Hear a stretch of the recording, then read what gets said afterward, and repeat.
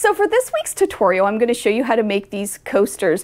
And what's kind of cool about these coasters and the way I make them is that you can make a bunch at a time. So for this tutorial, I'm going to show you how to make 4 at a time, but even just making the size of your base bigger, you can make more and more. These would be great for bazaars or craft fairs or even on Etsy or gifts or for yourself or whomever. They'd make a really great hostess gift. I can just see these maybe in a basket with some mugs or something that matched like a table runner or something like that. They're a lot of fun to make. But before we get started with the tutorial, my name is Chris O'Neill from Sew the Distance. Thank you as always for joining me for this tutorial. So I used Christmas fabrics, but I've made these using other fabrics too, and they're really wonderful to customize for the holidays or even events. They're so easy to make. You could even like do birthday party themed or whatever you wanted to. I have some that I made for Thanksgiving. I have some that are just cozy coffee mugs, and they're just a lot of fun and a little bit addictive when you start making them. So we're going to start with our fabric selection and then move on from there on how to make these coasters. The fabrics you'll need for this project are as follows. You'll need one 11-inch square of non-directional fabric, one 12-inch square of cotton batting. Now I use cotton, but you could use a polyester. I just use cotton because it's more absorbent and because these are coasters. It just to me makes more sense. I've also seen where people use denim scraps as well. So you just need something for the inside. You will also need 4 5-inch squares of backing fabric for the back of your coasters.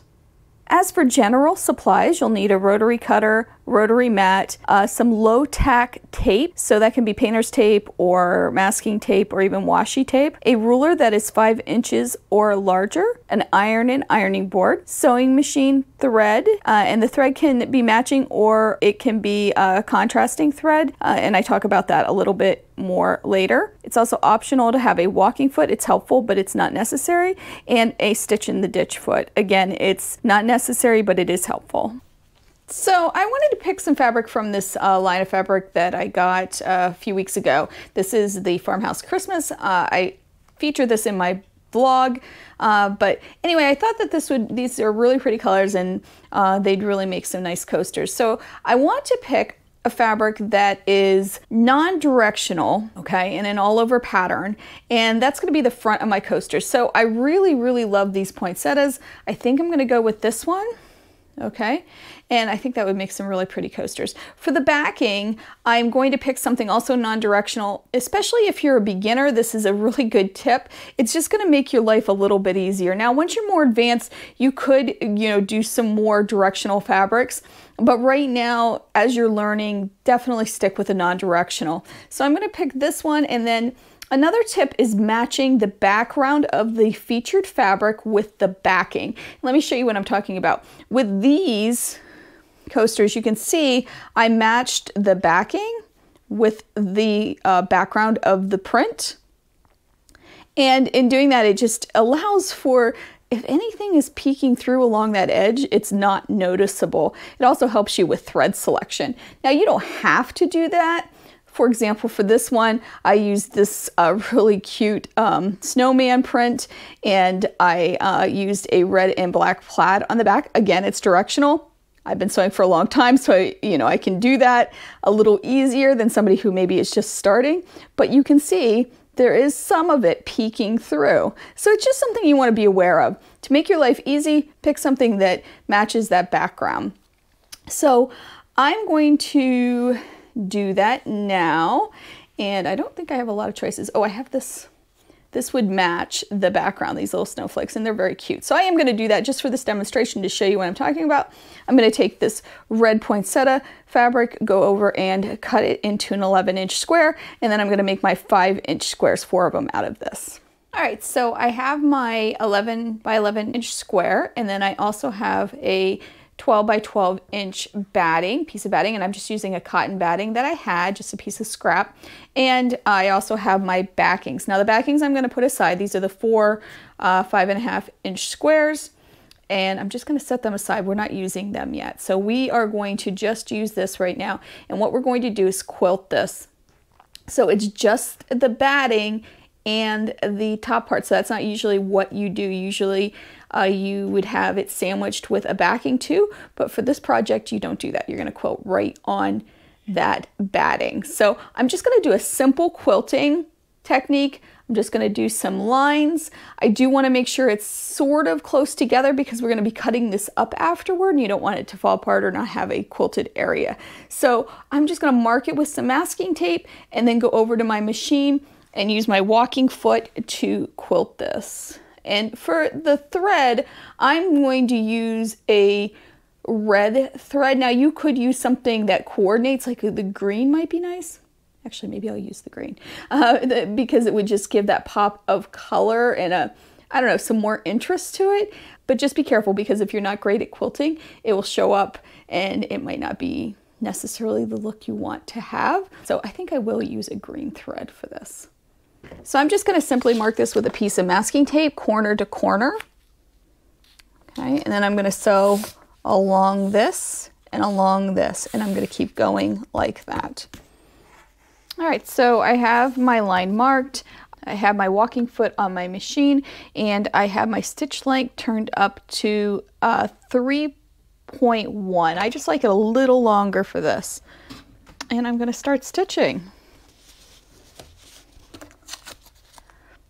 I'm gonna pull some of this off because it's sticking to the bed of my machine, so it's a little long.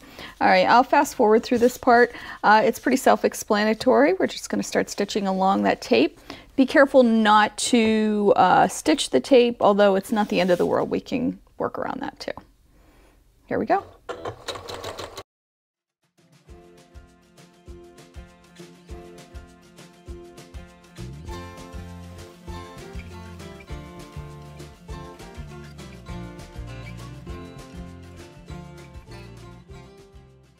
So I stitched on both sides of this tape, and I'm just going to pull this off, and if there's enough stickiness to it, I'm just going to move it over right along that line and stitch on the other side of that.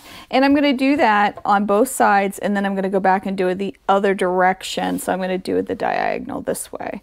And again, I'll fast forward this part so you can see.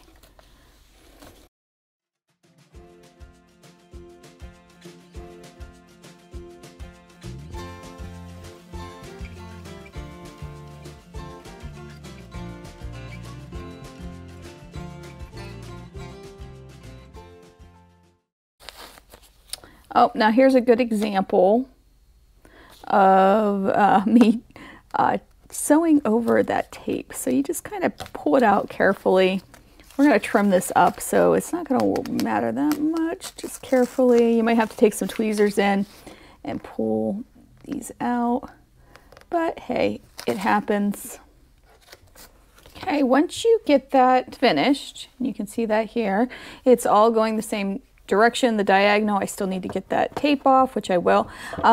You're going to now go the opposite direction, do the same thing. So we're going to lay the tape going this way, and that's going to give us that crosshatch, like a lattice type of pattern. So I'm going to do that now, and so the other direction.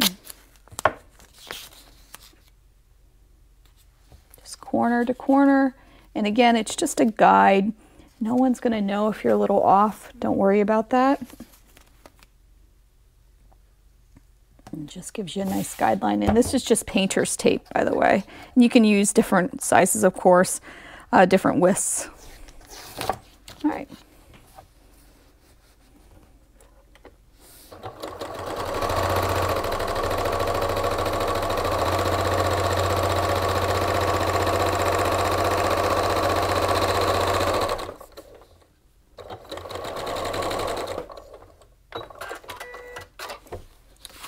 So this is finished, and you can see all of the quilting. If we turn it over, you can see the quilting on the back, which this is going to get trimmed up. So next we're going to cut this up, and I'll show you what happens next. Okay, so I totally messed up, and when I originally recorded, I didn't hit record for the segment, so I had to go back and make another sample because I didn't have enough of this fabric to create another sample. So I am changing the fabrics. Please forgive me. It's just for this portion. We'll go back to this fabric afterward because this is the segment that didn't record. So basically what you did was take a piece of fabric and make it a quilted piece of fabric. So this is the quilted piece of fabric, and we're going to trim this down to 4 5-inch squares for our coasters. So let's do that now. So what I like to do is just cut it in half, and then in half again, making basically 5.5-inch segments, but they do not have to be perfect because we're going to trim them down, and I'm going to show you how I do that.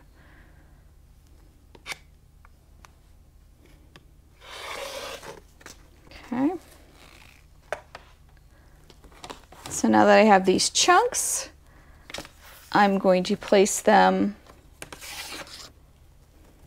onto my rotating mat, take my 5-inch ruler and trim around it.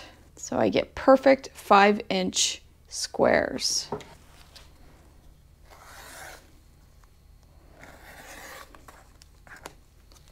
And you're going to do that to all 4 pieces.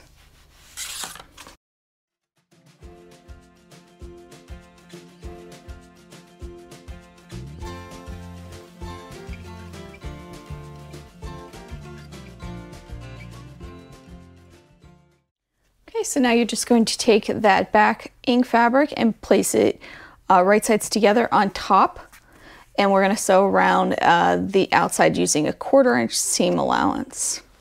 Okay, for this step we're going to sew around the outside. Now a walking foot will really help you out with this step, but it is absolutely not necessary. Just take your time with it. You can also pin these together or even baste them together if you want to, but you don't necessarily have to. If you're more experienced, don't worry about it. If you are new, you might want to. So I'm just going to start on an edge, and I'm going to use a 1/4-inch seam allowance. I'm also going to use a smaller stitch length. I'm going to take it to a 2 because I want it nice and tight, especially on those corners when we go to turn it. All right, so let's get started. I'm going to take a few stitches and just back tack it.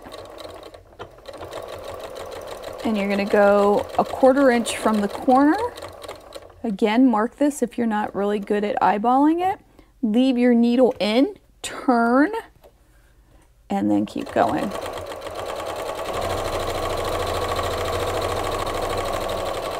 Same thing at this corner.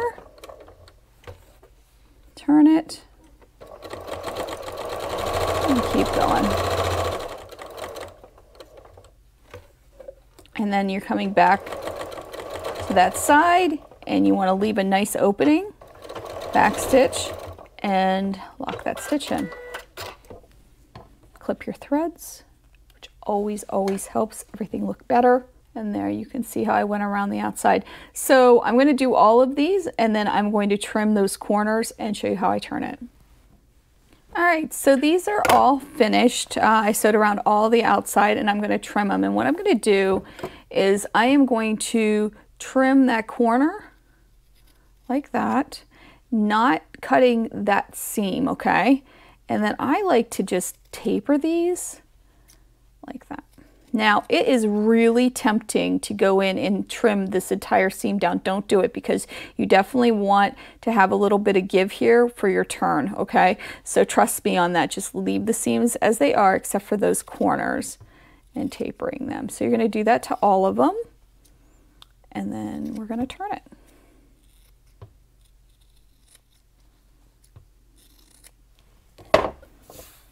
All right, so they're all trimmed. Get rid of my edges here. And now we are going to turn them. And you're going to just reach into that opening, trim your threads, and you are going to turn it. Now, I did forget to mention, I did press these after I sewed them. That's one of the best things you can do as a maker, is press between each step. That iron will help you with so many different things. It will help things lie flat and just look neat and crisp. So I'm just going to reach in and turn these. And I'm not real worried about the corners yet. I'm just going to turn them just to get them set.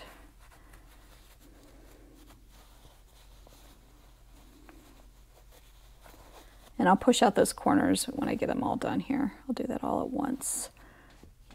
All right, so once you have it turned outside right, you're just going to go in with something that has a blunt edge. Either I have a chopstick here, or this turner, or even a pencil with a very dull point. Anything like that that would not be so sharp that it's going to push through like a pair of scissors or something, but is pointy enough that it's going to give you a crisp edge and corner. So you're going to just stick that into the hole and push out those corners. And after you get them really good and pushed out, and even the edges here pushed out, not too hard, you don't want to go through, you're going to press it. And you're going to make sure that you turn, cutting any threads that you have, loose threads, like that one. But you're going to make sure you turn that edge under that you used as an opening and press it real well. So you might have to fidget with that a little bit, but it will work. So I'm going to just hit this with the iron, maybe even hit it with a little steam, because you really want this flat, just like that. So you can see my opening here. And I could stitch this shut by hand just to make sure it stays shut, or even put a little bit of glue in here, which is what I'm going to do. I'm just going to put a little bit of Elmer's glue in there. This one's pretty good, but you'll see some of them might not be, and we'll need that. And I just want to show you how to do that. Again, the more you sew, the more you get used to doing stuff like this, the easier it becomes, but it might be very fidgety for a while. So I'm just going to put, not much, but just a little bit. You can see there's just a tiny bit of glue, and I'm just going to squeeze that shut and clip it, and then I'm going to let it dry for, I don't know, 5 minutes or so before I sew it, because I don't want to gum up my needle. Now, okay, so now that I have these all turned, pressed, ready to go, I have them clipped where I glued them, I am going to sew around that edge. So I'm going to use a foot that has a flange on it, and this is a stitch in the ditch foot, so I'm just going to replace that on my machine. If you don't have that, don't worry, you can just use your regular foot, but this will just help me a little bit, and if you do have it, it's a really great tool for doing stuff like this. All right, I'm also going to put my needle over a little bit, and that's also going to let me run this edge along that flange. Now, here's a few tips with doing this. Actually, I'm going to use this one. This one's not turning out. I might have to remake him. Anyway, this is how you're going to do this. You're going to start on an edge that's opposite or adjacent, I guess, to this turned point. This turn point is going to be a little finicky, so you want to kind of do that last, or at least not first. You could even do over here if you want to, but you don't want to start here. If it gets a little out of whack, it's going to really be noticeable, so start somewhere else like that's adjacent to it. So you're going to just go in, push your fabric up against that flange, and if you have that, and if not, you're going to just make sure you have a ledge or something that's you're going to be able to push up against this. You can make one with tape, or there's a few things on the market. And then to start, you're going to turn your stitch length down quite a bit to like 1, and then start stitching, and then you're going to turn it up. That's going to help lock your stitches. So take a few stitches, turn it up to your 3.1 for your top stitching, and go around. Now when you get to the corner, you want a nice crisp corner, so you're going to leave your needle in, turn your piece, and stitch. Now when you get to the side that has the opening, you just want to be extra careful as you go along. Just get it on that edge.